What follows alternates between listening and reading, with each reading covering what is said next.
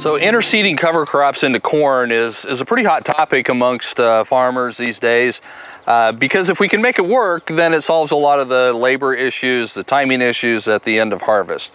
And so we wanted to do some experiments, do some trials, some demonstrations to kind of see what we could learn, see what we could help other folks learn. There's been a lot of other work done. We're certainly not the first ones to do this, won't be the last, but we've learned some interesting things there. So Nathan, why don't you tell us a little bit about how we set these demonstration plots up? Yeah, absolutely. So what we did is we chose 3 row spacings. So we have 60-inch corn, 30-inch skip rows, which would be a 60-inch row, then a 30-inch row, and then a 60-inch row. And then we have 30-inch rows.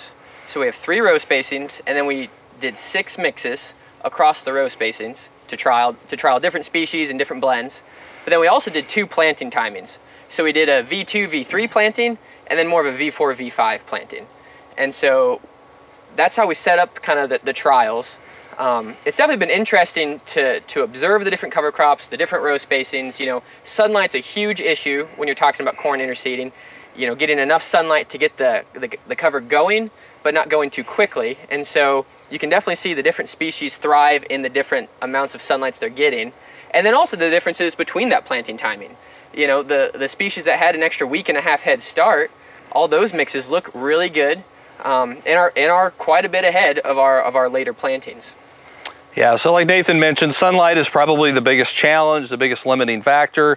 And so by going to 60-inch corn like what we're standing in here, it really eliminates that as an issue because there's plenty of sunlight coming in for the cover crop. Now the challenge then is going to be, can we do that and not lose very much of our corn yield? So to do that, it's important that you keep the same number of corn plants per acre. You just move them into half as many rows. So all of these plots have 32,000 plants per acre as a seeding rate. They're just different densities within the row to get that same amount per acre. And so, you know, for the livestock guy who wants to grow corn, graze the stalks, but also have some really nice cover crops to graze in the fall after harvest, I think the 60-inch corn is a viable option. If you don't have livestock, if you're not going to graze it, you're just a grain guy, you want to improve your soil, some soil health benefits, I don't know, you're probably going to have to take a harder, closer look at it because, you know, we'll see what the yield does. Practical Farmers of Iowa have done some really good experiments, some really good studies, 60-inch corn versus 30-inch corn, looking at yield differences. So I would encourage you to go to the PFI website. You can check those out and find out what those guys have learned.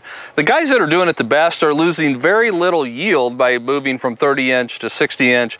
But now weed control can become more of an issue. And so, you know, the herbicide selections can really affect what cover crops you have using. So Nathan, tell us a little bit about the herbicides used here.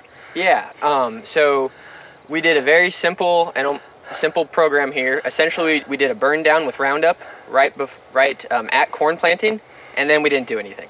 And so the result of that was we did see higher weed pressure. Throughout the summer, we've had an issue with pigweeds, and then kind of later in the season, we had some barnyard grass come in and kind of compete with the covers that we had planted.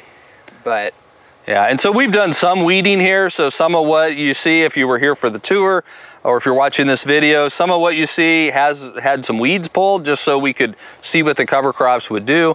Down the road, we want to experiment with some different herbicide options. A lot of people use a product like Verdict that has some residual, but it's a fairly short window.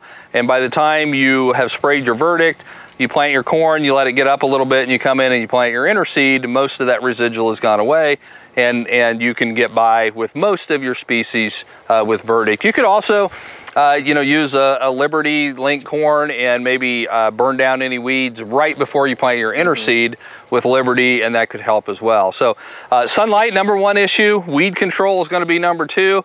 And then you also have to consider the crop insurance implications. You need to work with your crop insurance agent if you want to do this on anything other than just a plot size scale like what we're doing here, because you'll have to work with them to make sure it's not going to jeopardize your crop insurance coverage. So takeaways from what we've seen here, in 60-inch rows, you can make just about anything work because there's plenty of sunlight coming in. When you get down to where we have the 30s versus the 60s, you'll notice there's a significant difference between how much cover crop is growing in the 60-inch gap versus the 30-inch gap. Kind of interesting to see how that works. And then all the way down to the 30-inch rows, the amount of growth is definitely compromised because of lack of sunlight, and that's where the difference in the planting date shows up the most. The one thing that's going to be interesting on the 30-inch rows where we went with heavy brassica rates, you know, thinking for that late season grazing, after harvest, those brassicas, they're held back because of the lack of sunlight.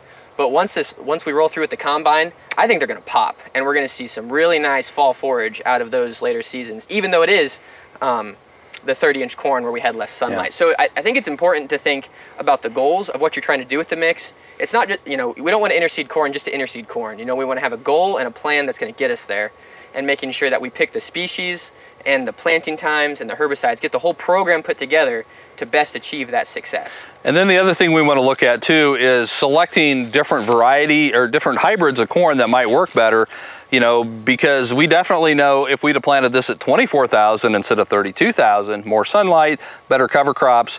So can we find a variety, a hybrid that would have a really good flex ear that could yield almost as much as 32,000 at 24,000 because that ear can just get that much bigger?